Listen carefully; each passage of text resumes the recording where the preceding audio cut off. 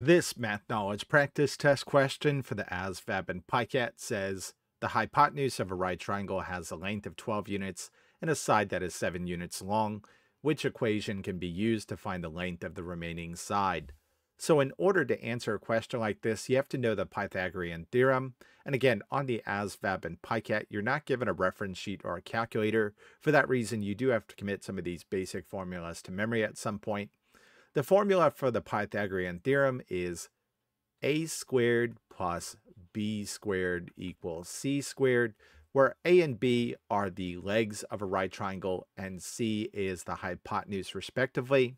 In this case, we know that the hypotenuse has a length of 12 units, so c here is going to be 12. And we know one of the legs is 7 units, so I'm going to say a is going to be 7.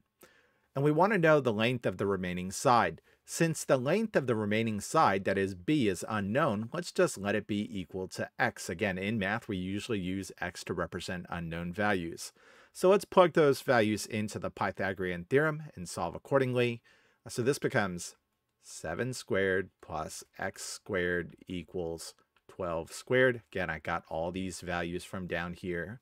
And now we want to know the length of the remaining side. Again, the remaining side is x, so we're going to be solving this equation for x. So what I'm going to do is subtract 7 squared from both sides of the equation. In doing so, this crosses out. This says x squared is equal to 12 squared minus 7 squared. And as you can see, we do not have to simplify this any further. In fact, this matches answer choice D, so we're done with this one.